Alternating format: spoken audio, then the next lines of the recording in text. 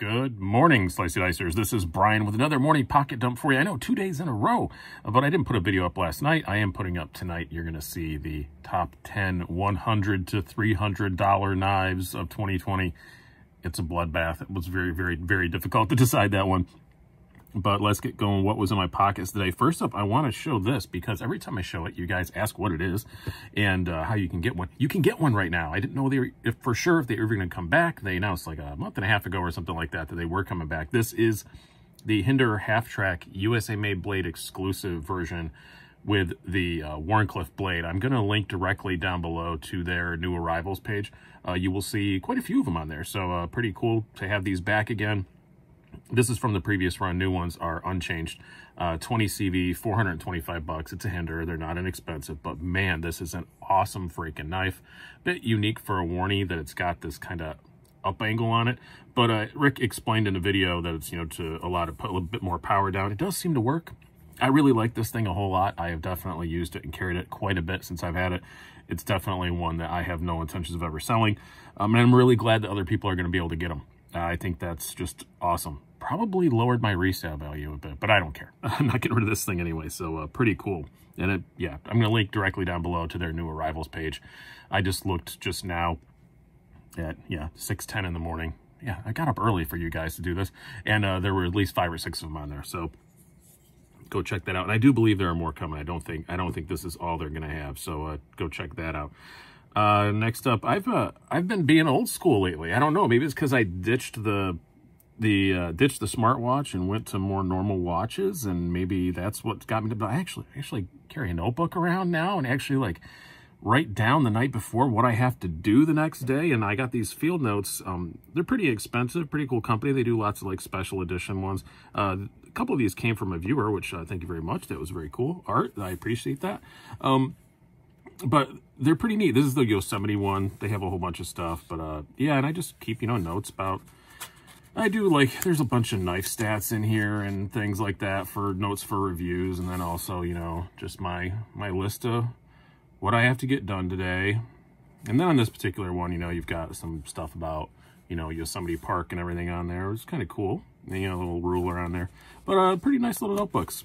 Been carrying these around quite a bit. And the pen is Right in the Rain from Pocket Pens with the pocket clip. I like stuff with pocket clips. Always am going to. I don't like pens that just rattle around my pocket. So this one gets carried a lot. And these are really cheap. They're like, what, $5 a piece or something like that once you buy a bunch.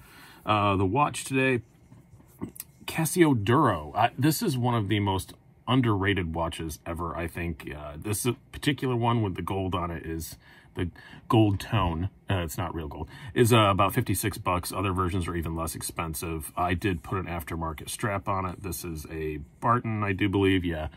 So the strap was like 25 bucks. Strap's almost half the price of the watch, but it's a really great watch. Just a quartz diver, but it is 200 meters, and I think it's 200. It's covered up right now by the hour hand. 100 meter, sorry. I'm trying to read it. Yeah, 100 meter.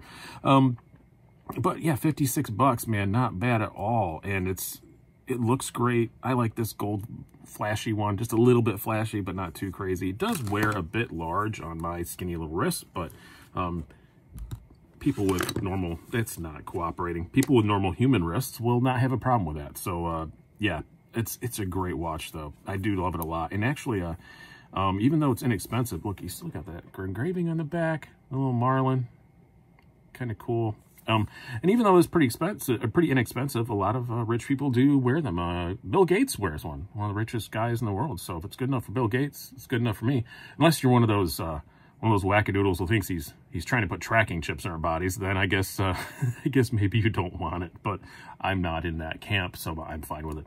I hate Microsoft though. I will say.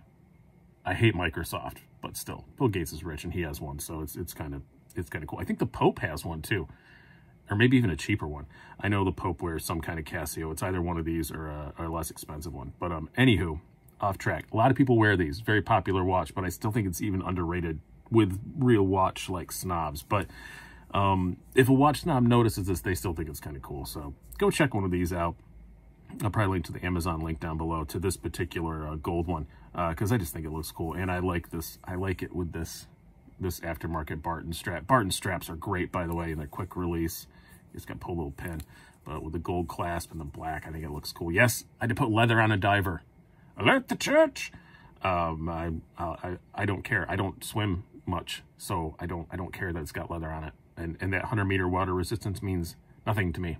So I don't even wear watches in the shower, so it doesn't. I don't know why I have all these dive watches. They're never gonna get dived with, whatever that verb is. They're just not going to. But yeah, clickable bezel, all that stuff. The lume's pretty good. It's a great watch. Go check one out. So this was a rambly, kind of silly morning pocket dump, but I did really want to get out about that these are available. That's the main point of this. Go buy you a half-track Wharnie from USA Made Blade. They're great peeps. Always been good to me on the channel. Go check them out. I've been Brian. Have a good one.